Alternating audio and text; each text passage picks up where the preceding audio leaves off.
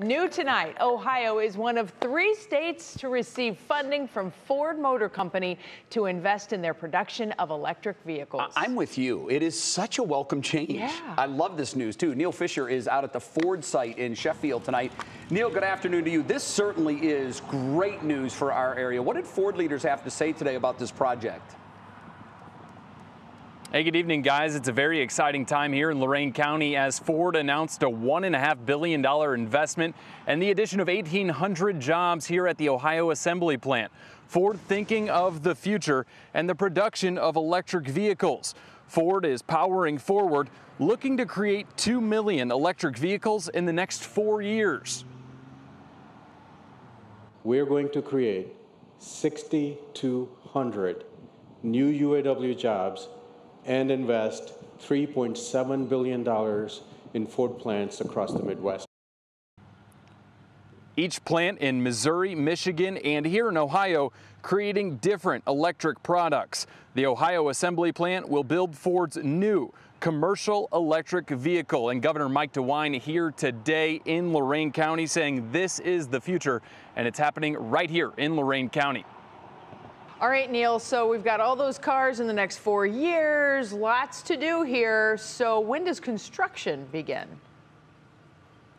So construction will begin here at the plant this year. They'll build a few new structures. The assembly of the products will be in 2 to 3 years. So by 2026, you're going to start seeing those new vehicles out on the roads. Wow, Neil, obviously a great addition for our community. Did they mention the troubled times that the plant has been through in the past and where they're going? They did. They talked about the threatening of closure of the plant in 2007, but primarily they focused on what's new, what's happening in the future. A $1 billion investment from Ford over the next 5 years going towards workplace conditions for their employees. So obviously a bright future here at the Ohio Assembly Plant and bright future for Ford. Certainly exciting stuff. I mean, the Intel plant going in near Columbus. Absolutely. We've got this one that's coming here. It's great news for the state of Ohio and for all of us, really. Neil, thank you so much for bringing us the good news.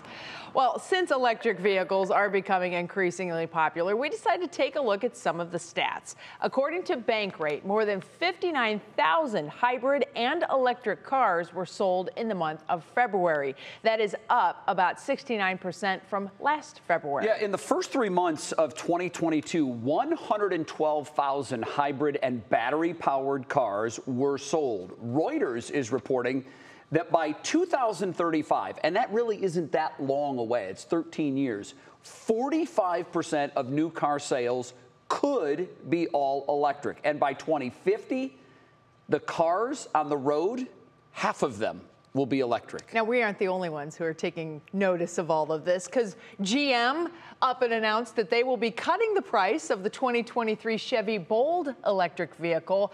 It'll now come down $6,000, so it'll cost about $26,000. They say that is to stay competitive. Wait a minute, the price of something is going down? Coming down. Now, I have to say, there is one little catch in all of this, and that would be going throwback to that Intel comment that I made. Chips. There's this massive chip shortage. There are thousands of vehicles sitting right now in Lorain County waiting on chips, and they just can't get them. Of course, by the time the production starts on these electric vehicles, hopefully everything will be caught up. And not just here locally. Detroit's got tens of thousands of vehicles, brand new, ready to be owned by us, and they're sitting there minus a part that's this big, and they just don't have enough of them. That's why this Intel plant in Columbus is so pivotal.